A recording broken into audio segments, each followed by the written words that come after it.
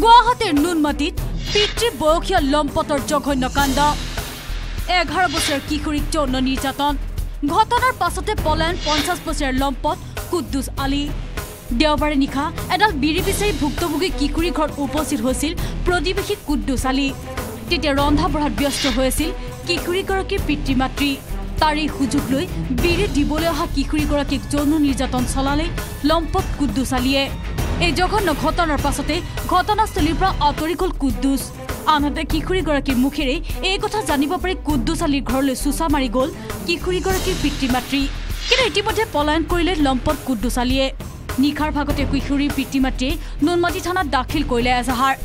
লগে লগে ভুক্তভোগীৰ স্বাস্থ্য পৰীক্ষাৰ ব্যৱস্থা কৰি আৰম্ভ কৰিলে ঘটনাৰ অনুসন্ধান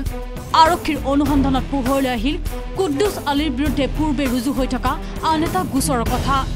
চুৰি গোচৰটো অভিযুক্ত অটো চালক কুদ্দুছ আলী আমি লগে লগে পাৰ্টি পঠিয়াই মানুহজনক বিচাৰিবলৈ পঠিয়ালো একিউজজনক কিন্তু একিউজজন in the mean time he has fled কিন্তু মানুহজন আইডেন্টিফাই হৈছে কাৰণ এইজন মানুহ আকৌ is already a bed character কেইদিনমান আগতে মই এটা বাৰ্গলাৰী কেছত এই মানুহজনক মই ফৰৱাৰ্ড কৰিছোঁ his name is Quddus Ali ছোৱালীজনী মেডিকেল কৰা হৈছে আৰু শ্বি has been মলেষ্টেড by this man সম্প্ৰতি দুটা সন্তানৰ পিতৃ নুনমাটিৰ নিজৰ পাৰাৰ বাসিন্দা কুদ্দুছ আলীক কৰায়ত্ব কৰিবলৈ আৰক্ষীয়ে চলাইছে অভিযান